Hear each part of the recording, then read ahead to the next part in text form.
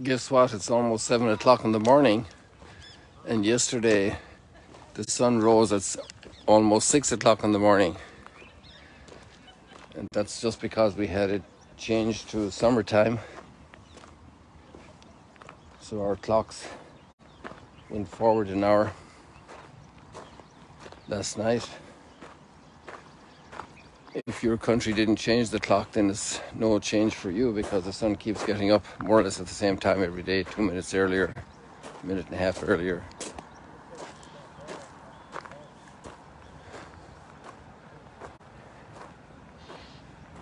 The water is very calm.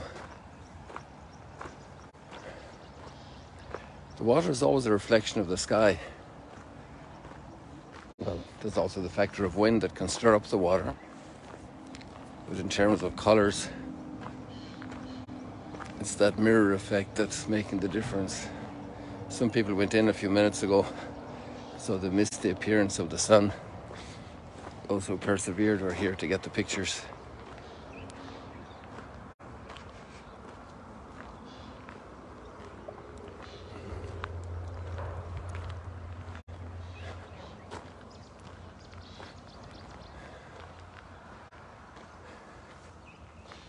We're entering into the high tensions,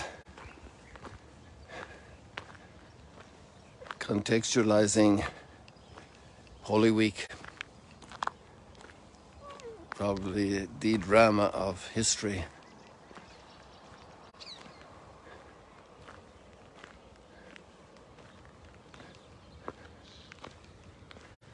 But a drama that already was there. It's really fascinating to see the Book of Wisdom text we have today.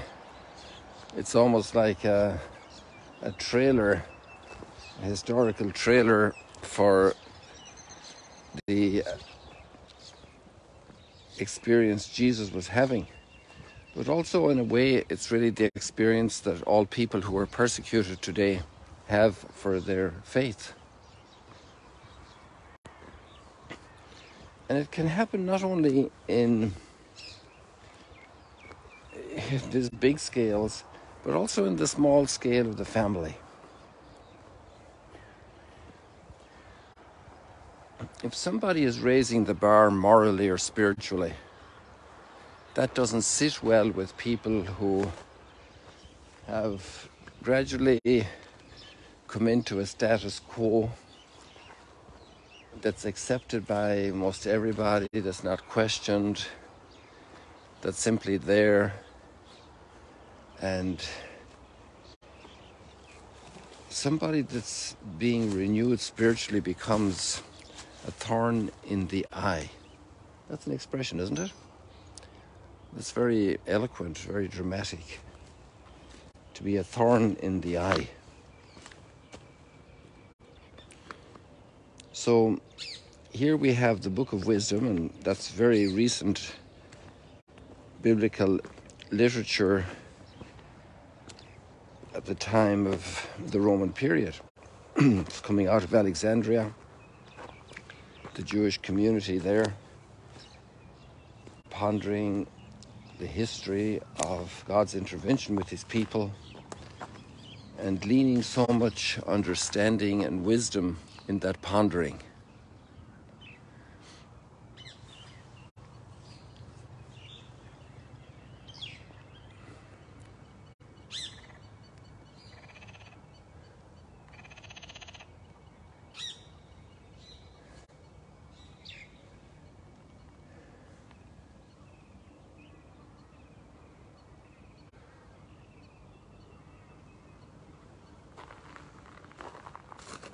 The wicked said among themselves, thinking not aright, let us beset the just one, because he is obnoxious to us. He is a thorn in the eye. He sets himself against our doings, reproaches us for transgressions of the law, and charges us with violations of our training. He professes to have knowledge of God.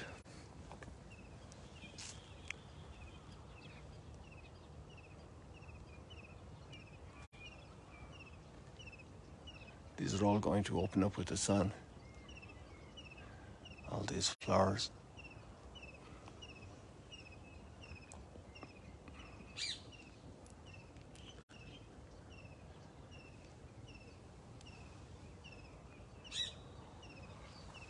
He professes to have knowledge of God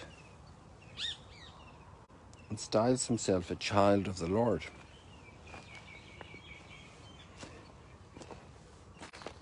So there's another bit happening here as well that's very interesting, and that is this connection with God that the just person has, actually totally needs and wouldn't be just without it. It would be impossible.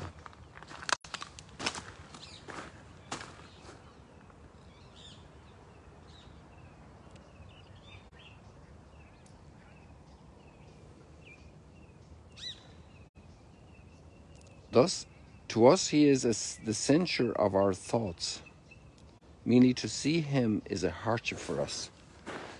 You remember the brothers and Joseph? Just to see him coming just got them angry. That's a family situation.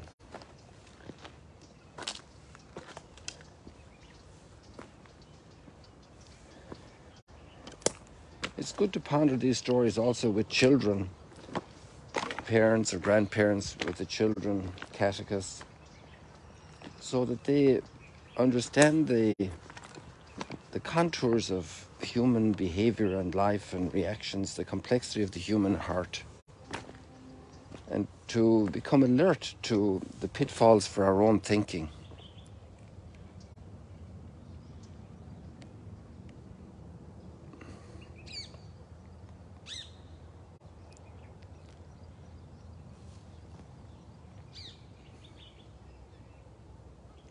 Because his life is not like that of others, and different are his ways.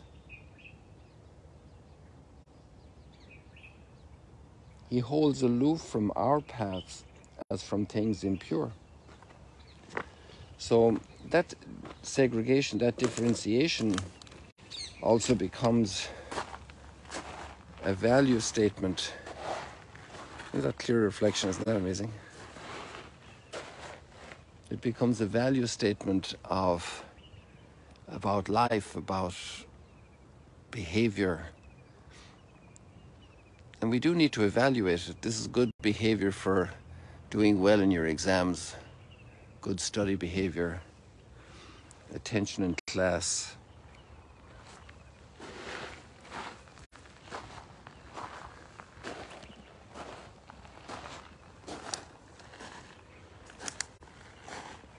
So these patterns work out in just a very normal day-to-day life, right at the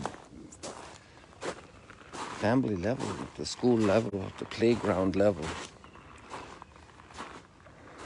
at the brothers having their lunch, and this little brother comes along and there's just that hostility. Let us see whether his words be true. Let us find out what will happen to him. And just listen to this text now and think of what happened with Jesus.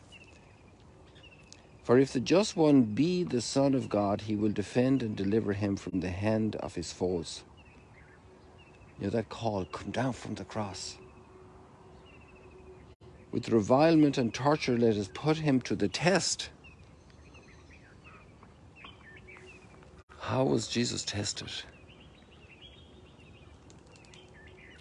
Do not put us to the test. That's the second last prayer of the Our Father. It's the time of great trial.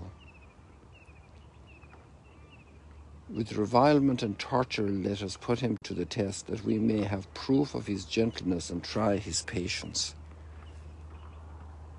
Let us condemn him to a shameful death, for according to his own words, God will take care of him. Let us condemn him to a shameful death.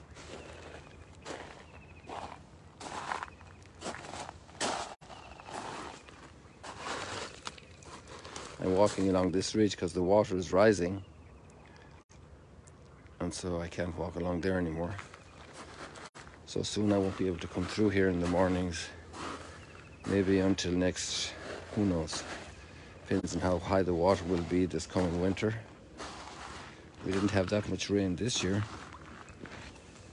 so it was still viable to come through here.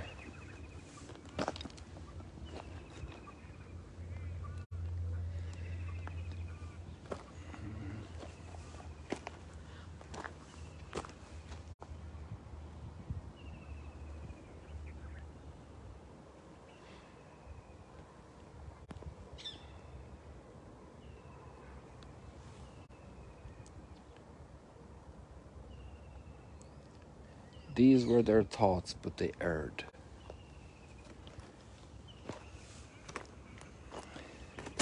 And that's the book of wisdom. The ability to understand value, definitive value. Even if the big crowd goes along in a behavior that everybody applauds, the emperor's new clothes, they erred in their judgment.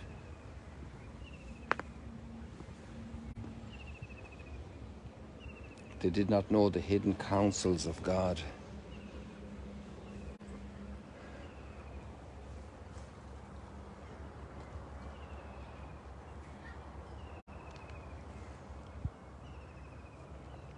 Neither did they count on a recompense of holiness, nor discern the innocent soul's reward. I stayed with this today. There's a lot in the gospel, very intense polemic situation, but it's really just a full-blown reenactment of this book of wisdom in the flesh, concrete people. In the book of wisdom, it's abstract. The just man, the wicked man. But in the gospel story, the names are much more concrete. And the psalm verse, the Lord is close to the brokenhearted.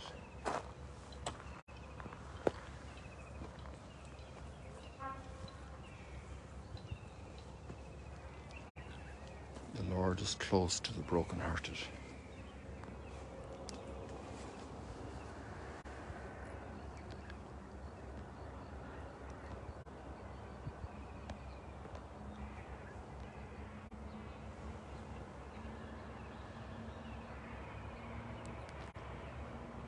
Even the reflection of the head in the water is amazing, of this cormorant.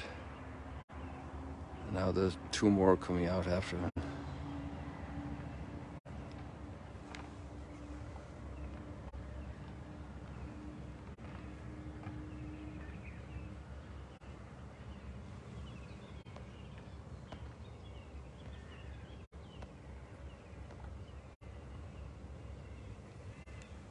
God bless you people. Have a blessed day today. See you later, alligators.